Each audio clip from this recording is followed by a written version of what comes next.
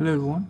So today we are just going to do an spam classifier using an Distilbert. So you can find the dataset from the Kaggle by typing spam classifier dataset. I will just link it in the description above. And so we'll just you can just visit the sequence classifier. I just have copied the most of the code from here, which you can just do Hugging Face and sequence classifier, then do just pop up this page. We'll just do any Distilbert type of the thing, Distilbert classifier. We'll just use a Distilbert model for training our spam classifier. So let's do first preprocessing and other type of thing, and we'll just come back to this page to for the training and other type of things. So first we just have to install the tokenizers, a transformer, tokenizer, sentence speed, and torch for our models and for our processing everything. Then I just like keeping it the installation is quite, because I just don't like everything popping up in the terminal. So I just like to keep it that quiet. The key minus q means the quiet means it just is on in the background without any verbose mode. We'll just now import tokenizers or tokenizers from the transformers, auto model from the sequence, and training argument, and trainer from and transformers, which you can just find after crawling through the this. I just has collected it from the this page, from the Hugging page. Just like in here, you can see that it has also tried the auto sequence model for the and training argument and trainer. Then I have the two dataset called raw dataset.txt, which is just taken from an omegle for the type of the spam classifier. This type the real type of the data, so I just like scraping it from the omegle. And other types are, then if we do regex, and you can just see I have the context and class in that class, and so I just remove the upper part of the thing. And it's basically, if you do the tail, and you will just see that I was just laughing with the whole story time, which is ham.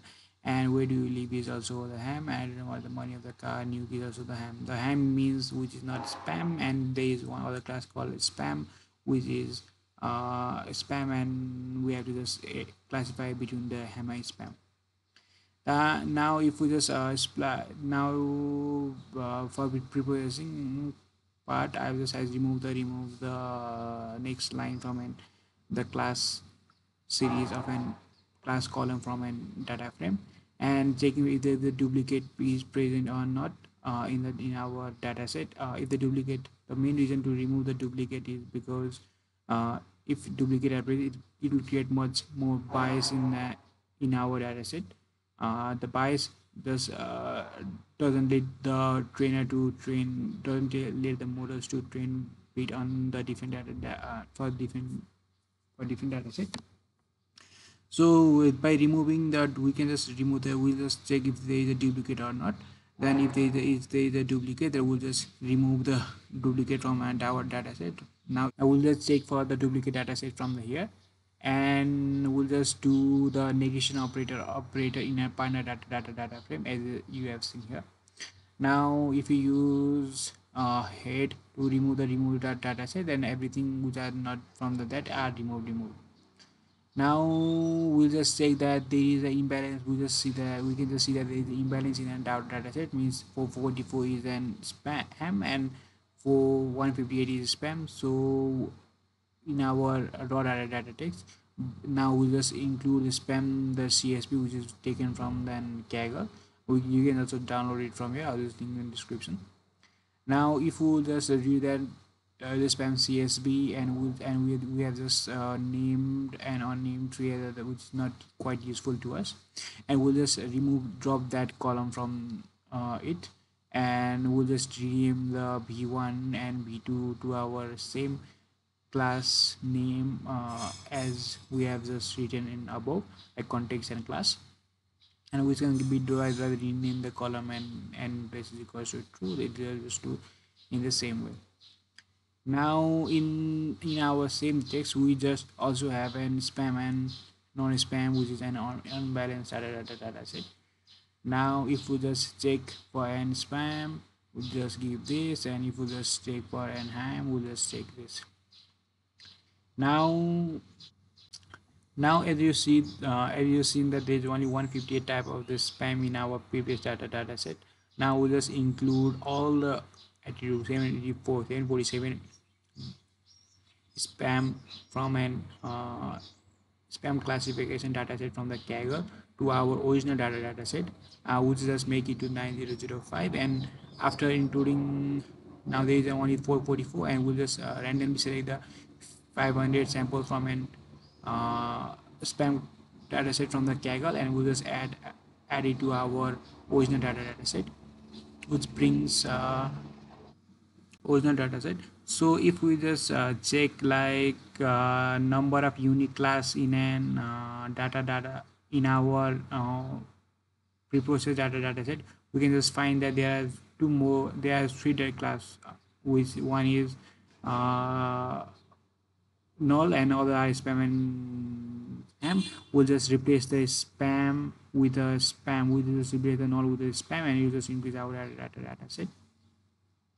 So we'll just say unique, and let's just give spam. And now the for preprocessing type of the thing, we'll just remove HTTP, HTTPS, and some escape item is spaces between them, and others are punctuations type of the thing. So if we just check for, and if we have just removed this is a data set from an omegle, which is an first data set that we have just trained earlier. Then doing that, we just get everything aligned, and we'll just remove every single word with just single words and punctuation from our data. And for we'll just now to remove the stop words kind of the thing, we can just install an NLTK, and we can just download and stop words, and stop words must be our English for our text. So I have just removed not and not from an stop word, because I think it is much relevant to get and not and not in our data set. So you can just remove the post tremors and remove and stop words. To remove the stop words, we can just do that, and it will do everything type of things. Now to in the dataset context, we have to just apply everything about it. Then to remove the stop words, clean text means it will just remove everything like above here, and from for the remove the stop words, it can also remove the stop words like this. We can just, then our the clean text will be some like that. Now for the train and test, now after we have just created everything of our dataset, now we can just do model selection. We can just now process for our training step. Now first step for the training is train test split. We'll just train our split in our dataset into the 0.1 of the text split, means 90% is for the training and 0.1 for the testing. And random step is 24, because I want to replicate it again and again for it. So train size is 165 and test size is 185. Now for an now for the training, we just need I think id to level 0 and 1, and level 2 id means we'll just map an input to output and output to input. So we'll just do that and apply same to and we'll just apply same for that train level and test level for our about dataset, because in our that we have just have a category data which is ham and spam, which need to be converted to something numerical. So 0 and 1 can be the best way. Now if we use now if we just check out our something like in our login page, then just say the auto move, we can just import it from the Preprocessing Distilbert on case. It's the same thing is done here. Now we can just let it run, and we will just download our model, and for the tokenizer the same thing is done. Now to tokenize the above data frame, we need something like it has done, I guess, tokenize. Yes, now it has done tokenizer, right? So but in our case we have just our custom dataset, but in the case of an Hugging Face. It has taken a dataset from from its one library from in dataset, but we have a custom dataset, so we need to do something much more than that. Now text context will just pass our context to the tokenizers, and it will just give our tokenized form. And in our, if you have seen my previous video of an BERT for a tokenizers, it is done the similar. It will just give an attention marks and other type of the thing like token IDs and input IDs. And if you just run it, it will just give an tensor of and some that's similar to that we can just, you can just create a data loader similar to the tokenizers we have from the data loader we have done in our bot video. If you haven't checked that video, please go and watch that video, and it will just make much more sense to you. Now in here I have just done detail much more than that, but the process is same, and we can you can just include this tokenizer inside the get, and we can just get same thing value from it. Now it's done. Then now if we want to check the similar input IDs, attention marks, and label is which is the values which is the class to classify, it is based on spam and ham. Then if we do this 20 split, you just get that. Right now the main thing I want to focus is that the max length. The max length you can just do, this is the max length is an hyperparameter tuning. So for my data set, I think 32 was the best suited for that, so I used 32. The pre-process was done because of 32. Why I got 32 is because I have done something here. So I just counted everything from that and get a maximum value from the split, and I want to just check how many values are between in which range, and I'll just give that same thing, because if you give much more than the preval, then there will be much more zeros in an input IDs. And as you have seen, if you have studied dimension, cost of dimension, that problem might occur in that same thing. So by looking this, I just found that 32 was the best suited for that for my data set. So we can just write evaluate, which is just from an Hugging Face itself. Then we just write evaluate the load accuracy. For an accuracy, you can just write F1 score. For my, I think the data set is quite balanced, so I use accuracy for it. And you can just write F1 score, precisions, and everything. So we can just find much more from the here ideas. Then I think I have, then the code is also from the same, from the here only. So evaluate and load accuracy, and accuracy is something like that, and we'll just write the compute matrix, and which is done by the training argument itself. Now if we, now it will just take an argument from the predictions, and it will just compute an accuracy according to our something like that. Right now if we use an training argument, now training argument is also similar to like in from a sequence classification from an Hugging Face. So training argument is we have just imported earlier. Then output dir means folder you want to for model to be stored, right? And learning rate is something you might know. This is also parameter tuning. This is 2 to power minus 5, but in my case I have 2 equal power minus 5, but in my case I have done with something like 5e minus 5. You can just increase and decrease this according to your need. Just my best solution will be first use and learning rate which is literally stepper, means 2 equal power minus 5. Then after training for 1-2 more epochs, and you just find that accuracy and something like that, then you can just increase you can just make it much like bigger, like 3e minus 5 and 5e minus 5, 7e minus 5 in order in the, that will just make it much more, it will just make it much more easier to be trained, and it will just make sure that it will hit and plateau. The number of equals I have trained for the 5 epochs, and training batch size is 16, and for evaluation batch size is also 16, and warm up step is after you just change or do something like evaluation and other type of the thing means the one way step.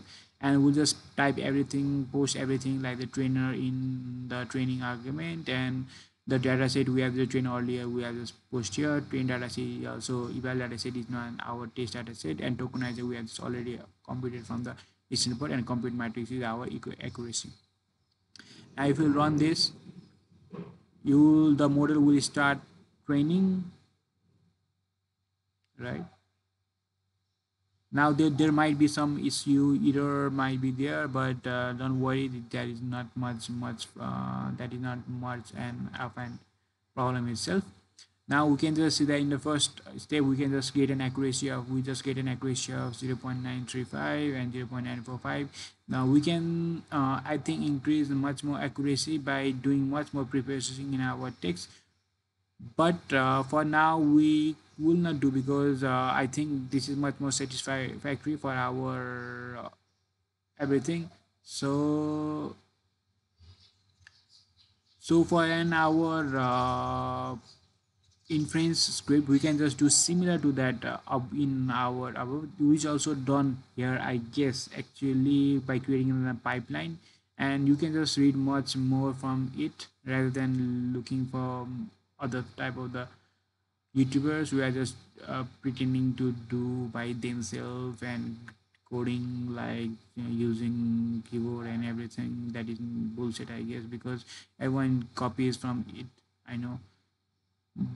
Now we can just write transformer playline, and we have just in our in above we have just seen we have just clean our text and use and remove the stop post kind of the thing in above while preprocessing our training script. So we have to do it for similar to for everything after for and testing and inference also. So now you just write the test classifications, and the checkpoint spam checkpoint will be stored from the here, and you can just check here and get an which is much more suitable for it for your model. And I guess 0. I think 0.315 is much more best suited for for this model. So you will get something you can just load it from our the checkpoint. Now I just I have kept for the 0.93 for an accuracy, because I don't want to get much more variability in our, and I want to introduce some bias in our model. So I use this, and you can do similar to that and just copy the path from the models and get a pipeline in set the pipeline for that, and that's all. Then it will just give our spam and with our scores, and you can just download it. You can just import the Google Colab and download it there. It will be much more easier for that. If you have any question, please drop the comment below and like the video if you just love watching video for much more next context. So that's all for it. Thank you for watching. Have a good day. Bye.